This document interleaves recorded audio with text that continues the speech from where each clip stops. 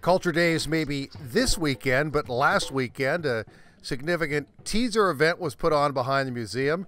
Right at the same time, the farmers market was on, so there was, yes, a built-in audience, but still a lot of people stood around and checked things out.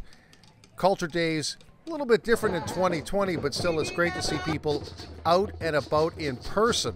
It's a great way to get started, is to come here and explain that we've got a month-long list of activities, and they're online and live.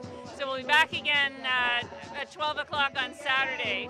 Well, I'm new to North Bay, and so when I come to an event like this, I feel like I can be part of something and get to know other people who are new.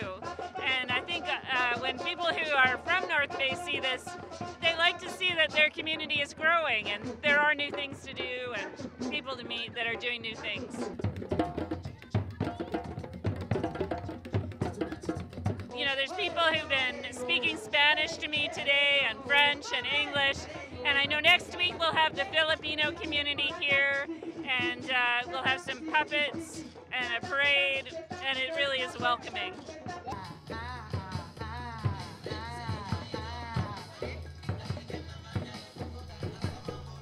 Justine Gogoa is, well, singer, dancer, performer, and in this case, choreographer. And in this case, she wants to use Culture Days as a way to inspire everyone. Always have to think when you're down, maybe your neighbor is deep down.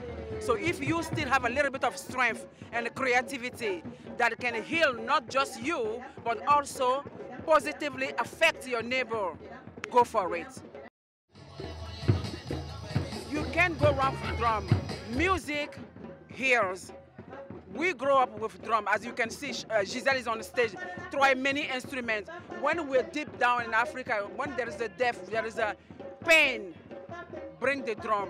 And then we do dancing like a jingo to bring the stress out of our system. So instrument, especially percussions, just take away attention. It's really crucial to have a little instrument. You don't have to be a good musician. Just go on the drum and then put all your anger on it.